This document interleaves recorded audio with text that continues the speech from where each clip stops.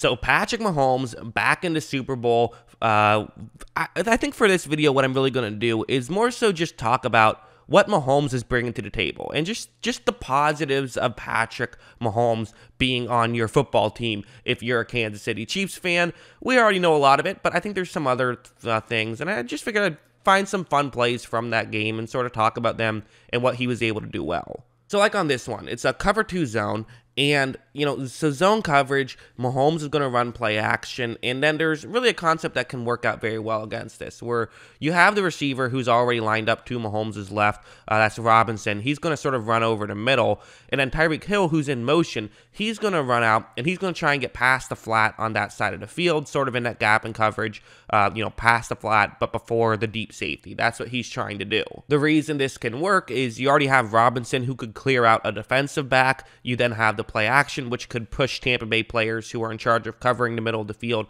further in. And on top of this, the safety who is deep in that area, look at how far towards the middle of the field he is, because they're disguising right here, and it's going to work out well for Kansas City, who doesn't mind this disguise. And so Mahomes takes the snap. It actually looked like both Robinson and Hill got wide open on this play, so there's that. But really what I want to mainly look at is you can tell Hill's about to get open, right? Because he's currently pretty much aligned with Sean Murphy-Bunting right here, but Bunting is, he hasn't even turned his back yet, and Tyreek Hill is Tyreek Hill, so he can outrun anybody, so he's good there. But really, I want to focus on Mahomes. Obviously, that's what this video is on, Mahomes and his greatness.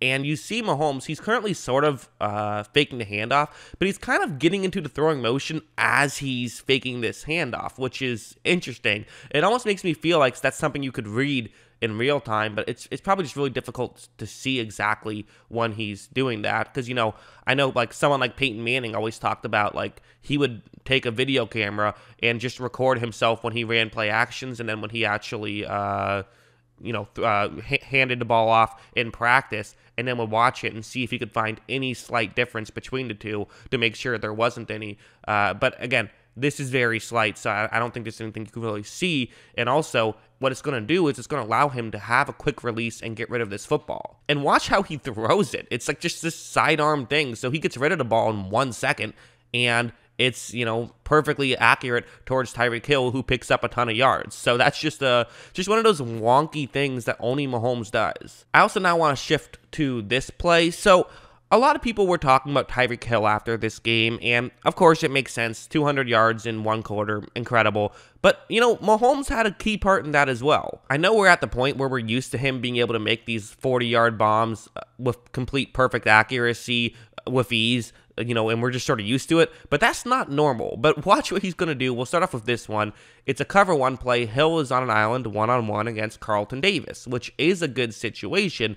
And I think the narrative kind of was Hill just completely burned Davis, and that's not totally untrue, but definitely part of it too was Mahomes just completely can take advantage of even small windows. So watch, Hill's going to run by Davis. Davis is in a situation now where there isn't a ton of separation. Now, the flip side is that Davis has to turn his head, which now means Hill can look at the ball where Mahomes can't. But if this is underthrown, if this is, overthrown, there's not a huge window for this throw to be made. There is a window, but it's not like this is a giant window. But watch the perfect accuracy on that throw, where if that's anywhere else, I don't know if that's a completion. And, that one was probably one of Davis's better moments, and it still results in this huge completion just because of how good Tyreek Hill is of being able to make that grab, for sure, but also B, just a great throw from Mahomes, and their pairing is just, it's unfair. It really is. This one's another one where it's going to be a somewhat similar idea, a little bit different though. So this time it's going to be a cover 3 zone, but the reason why it's somewhat similar is as Hill runs deep, he's going to be going up one-on-one against Carlton Davis. So, same sort of one-on-one matchup. But what's really interesting is how this is going to work. So watch, you're going to see that Mahomes takes the snap, and Davis kind of runs in a little bit when he sees that Hill is, sort of faking as though he's running an out route. And that's what you really probably should do if you're this corner. Yeah, you don't want to let anyone get beat deep, but at the same time, you can run in a little bit, and even if Hill then starts going deep, well, then you just run further deep, and what? It's not like Mahomes is going to throw the ball 60 yards down the field or anything. Well, once the ball is snapped, Mahomes does fire it from inside his own 20, and you kind of see Davis, it almost just looks like he's going to eventually start putting his head up, and it seems like he's just waiting for the ball to come to him, and I think he sort of sees, like, Hill's far away from me, but look at how far down the field we are. I just got to run over, and, he's running too far. I'm going to get the interception probably. But as you see, this ball just keeps carrying him, and it does go, I believe that was about 58, 59 yards down the field, if you're talking from where Mahomes threw it to where it ended up. Just absolutely absurd, and you can blame Davis if you want, but that just kind of just goes to show that no matter how much you watch and practice, no matter how much film you see, you're just not ready for Mahomes until you play against him. The hope may be for Tampa Bay that, like, hey, at least now you found out the hard way, so next time you could be a little bit more prepared. And I think they might be a bit more prepared, but it's one thing to be prepared for that. It's another thing to still defend a guy 60 yards down the field who can run faster than you. That's just tough. We'll show one more Mahomes to Hill connection, because again, a lot of these are Hill highlights, but they're also Mahomes highlights. Usually they kind of go together. It's again that same thing, one-on-one matchup, Davis to Hill. And again, it's not necessarily going to be Hill is just getting, burning Davis and getting wide open. Watch, once Mahomes takes this snap, again, Hill is able to get Davis to turn his head so Davis can't make a play on the ball, but, Hill can do that to literally every corner.